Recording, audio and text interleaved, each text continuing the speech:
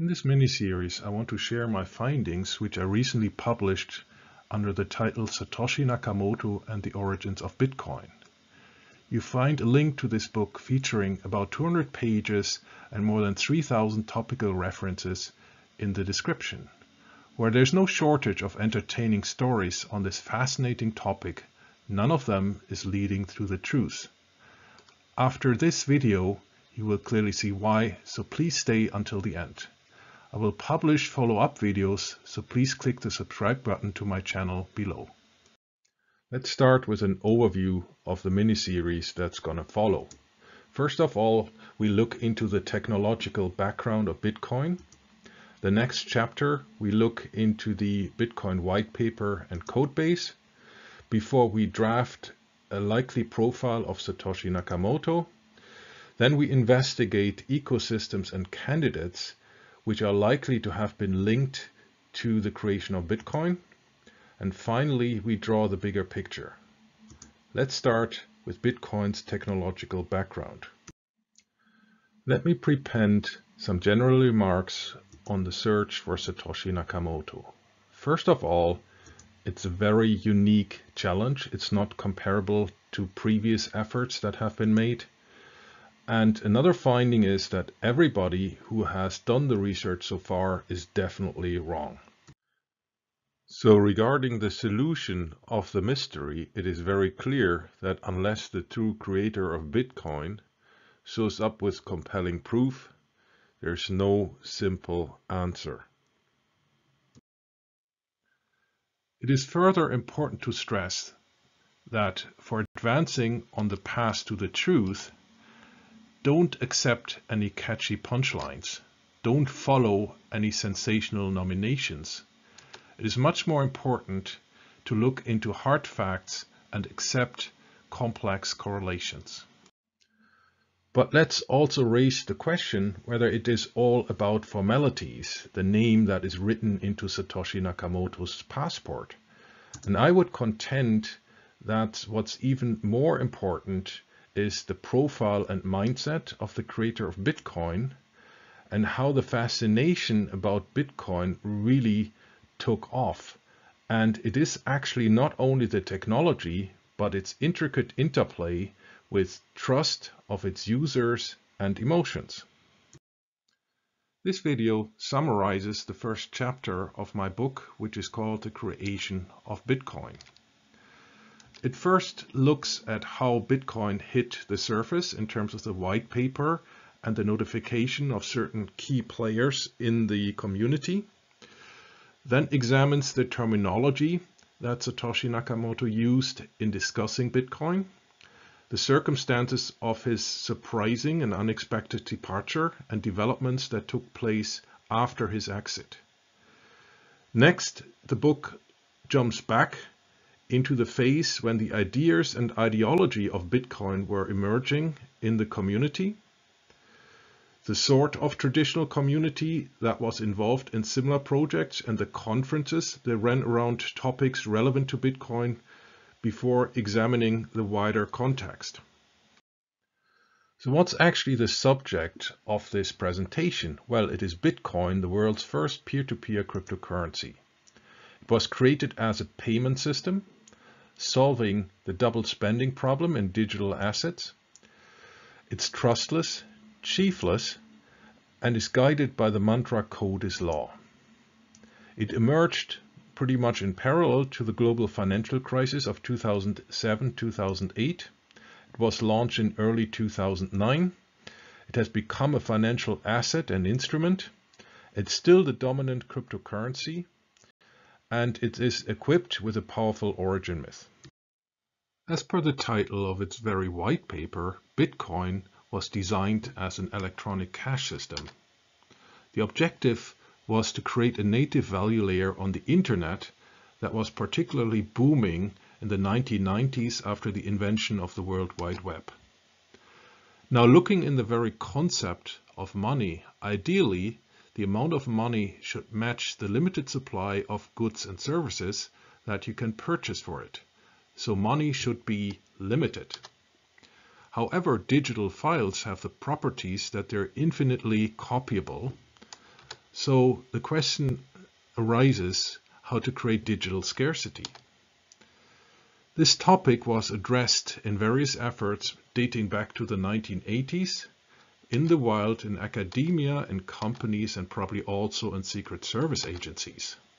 But all the pre-Bitcoin solutions were relying on a central mint. So the issue arose how to obtain trust of its participants into this one issuer. Furthermore, it was vulnerable to technical attacks like denial of service and its susceptibility to regulatory intervention. The technological status quo that entered Bitcoin in 2008 was asymmetric public key cryptography that was developed in the mid-1970s by Ellis, Cox and Williamson at GCHQ in the UK. However, that information only became open in the later 1990s, and in the public eye it was independently invented by Hellman, Diffie, Alderman, Shamir, Rivest and Merkle. The cryptographical methods implemented in Bitcoin were rather well established and battle tested in 2008, which is seen as a benefit. And the only signature Bitcoin might have is its trendy double hashing methodology. Bitcoin uses digital timestamping that was invented in the 1990s by Haber and Stornetta, and Bitcoin uses interlocked cryptographic hashing. Distributed architectures were also known quite well before Bitcoin, and examples that are known in the public are the file sharing services Napster and Gnutella and the onion routing Tor. Bitcoin is run on a peer-to-peer network with nodes. Proof of work has been developed as an anti-spam filter, so you had to invest computing time, power and energy in order to be able to reach a certain recipient for sending your emails. And Bitcoin pretty much uses Adam Back's Hashcash.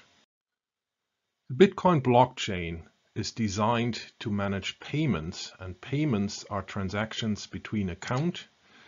And Bitcoin uses the so-called unspent transaction output model, or UTXO.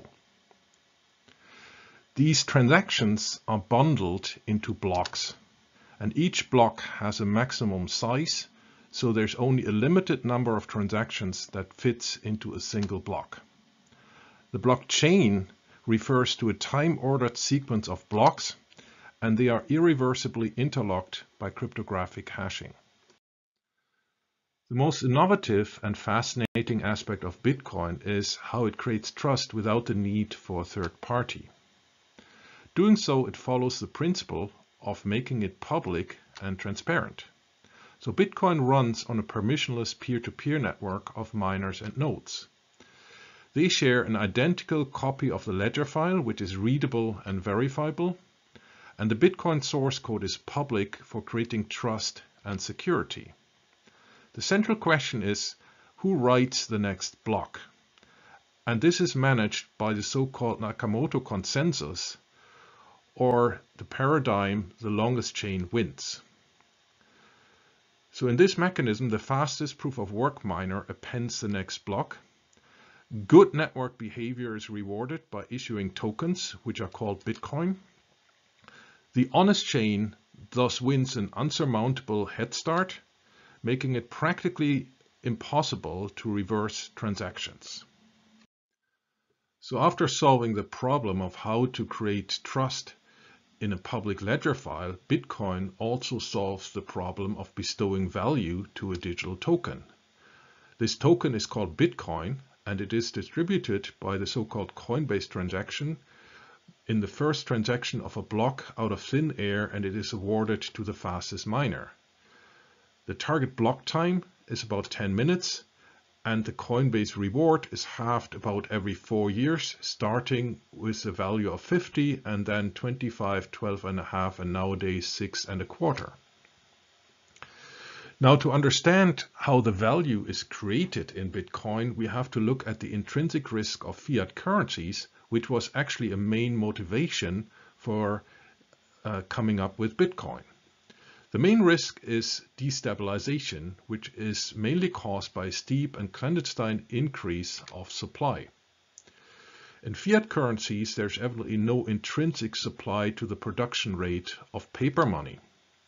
This is different from the so-called gold standard, which meant that the issuer needs to promise or ideally prove to hold an equivalent reserve of a precious metal in the backhand. Now, Bitcoin also wants to peg its value against natural scarcity, but this is evidently not a physical reserve. It is mainly just cryptographically secured trust. And the miners are required to stake infrastructure, equipment, utilities, and labors to avail of the Coinbase reward. And the risk of destabilization is handled by the fact that power and equipment are impractical to ramp up in secrecy. The state of the art that Satoshi Nakamoto resorted to for the creation of Bitcoin in 2008 dates back to the 1970s, 80s, and 90s, so roughly more than 10 years before the creation of Bitcoin. However, Satoshi Nakamoto cited or contacted and mentioned the following pioneers. First of all, David Chaum, Ralph Merkle, Stuart Haber and Scott Stornetta, Jean-Jacques Kiscate, Adam Back, Wei Dai, Hal Finney, and Nick Szabo. In particular, he referenced in his white paper Back, Kiscate, Haber, Stornetta, Dai, and Merkle. Then before releasing the white paper, he specifically reached out to Back and Dai. He very early on communicated with Hal Finney, who reacted to the publication of the white paper, and then mentioned shortly after the release of the blockchain, David Chaum and Nick Szabo. The still ongoing success story of Bitcoin not only roots in its code base, but several non-technical factors. First of all, Bitcoin doesn't have a formal owner, so Satoshi Nakamoto neither filed a patent on Bitcoin, nor did he file personal copyright on the Bitcoin white paper. There's no legal entity behind Bitcoin. Satoshi Nakamoto resisted from pre-mining, meaning that he only started mining after the public launch of the blockchain. There are no initial investors. The technology auto-bootstrapped, meaning that there was no paid commercial campaign to spread the news about Bitcoin. And it runs on a chiefless hierarchy, which is very astounding, in particular nowadays, as its market capitalization has reached a value of several $100 billion US. Whether deliberately implanted or accidentally, the spreading of Bitcoin is also much boosted by its very fascinating origin myth. Technically, you could call it creatio ex nihilo, or creation out of nothing.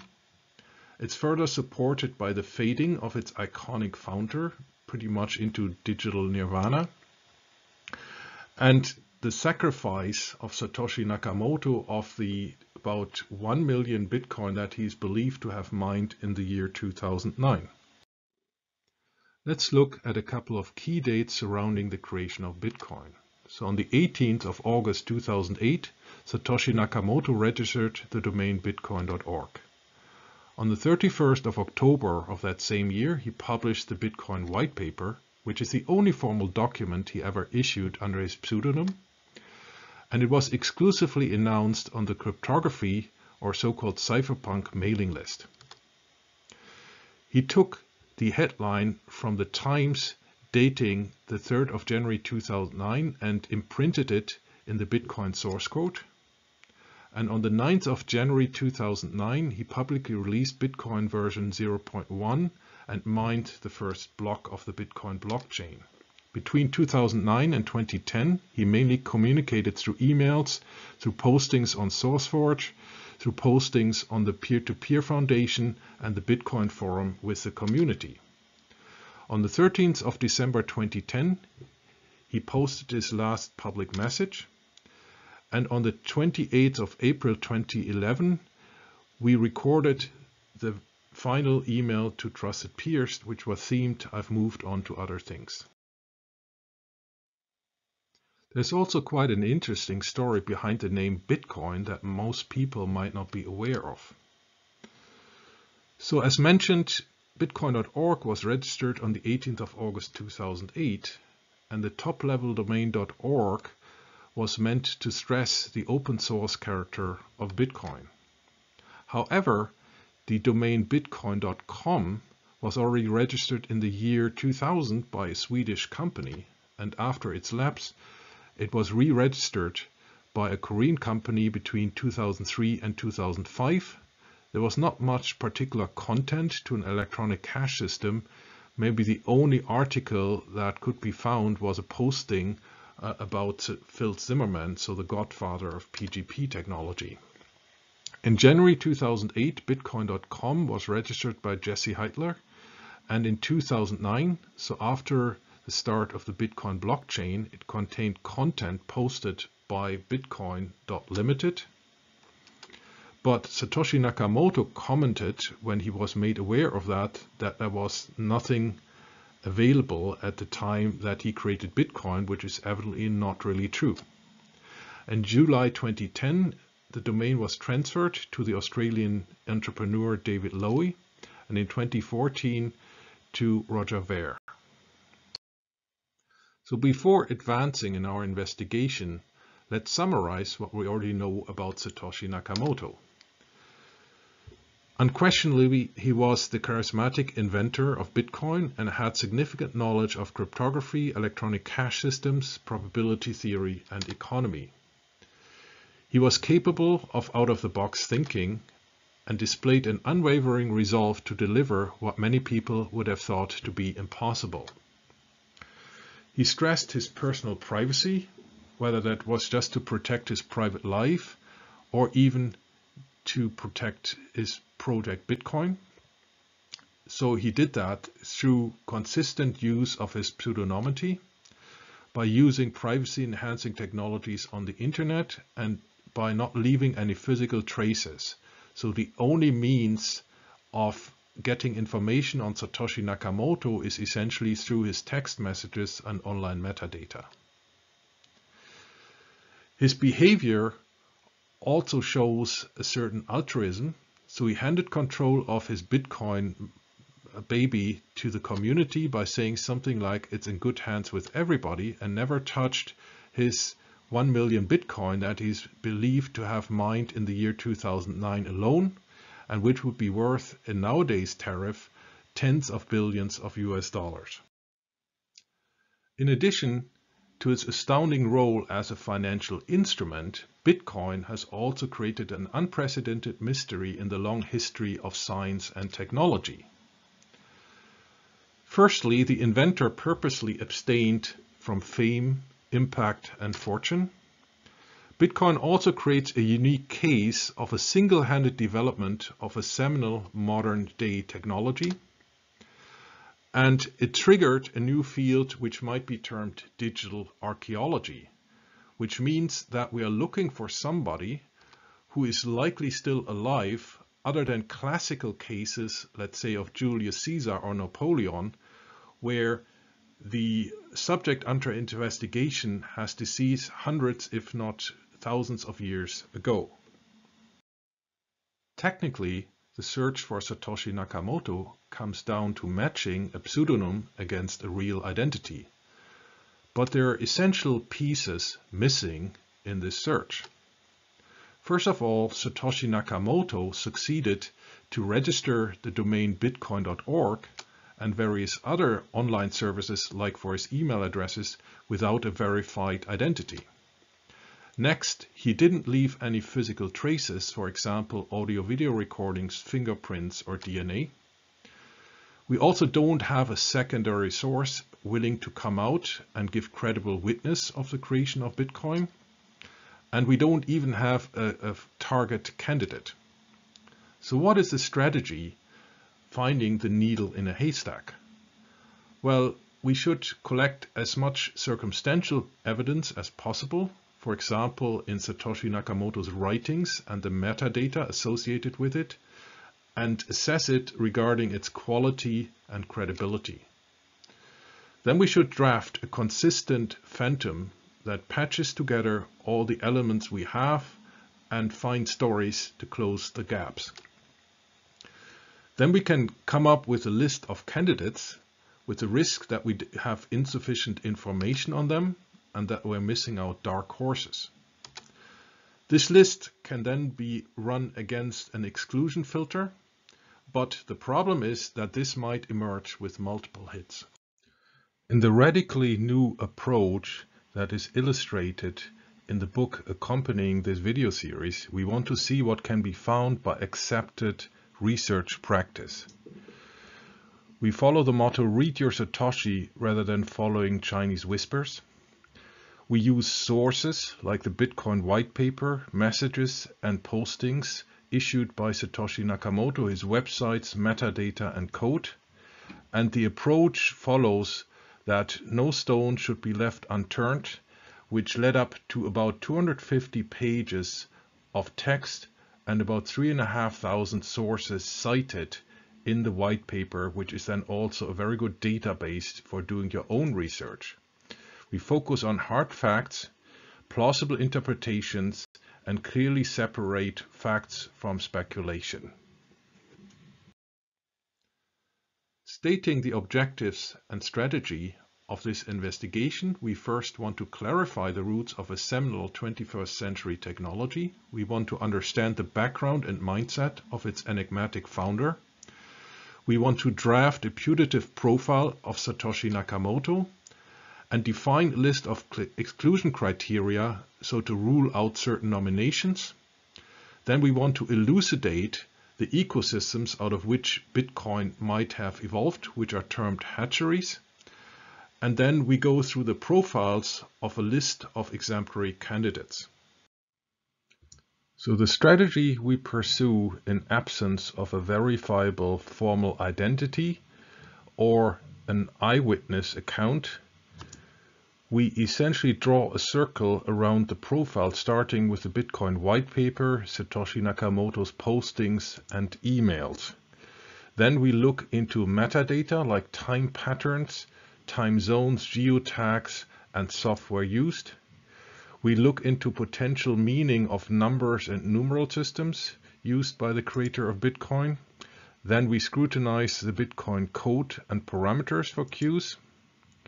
We look at qualifications Satoshi Nakamoto certainly must have had, like C++ coding, computing, and networks, and certain information we can extract regarding his personal data, like age, nationality, and so on, and his personality.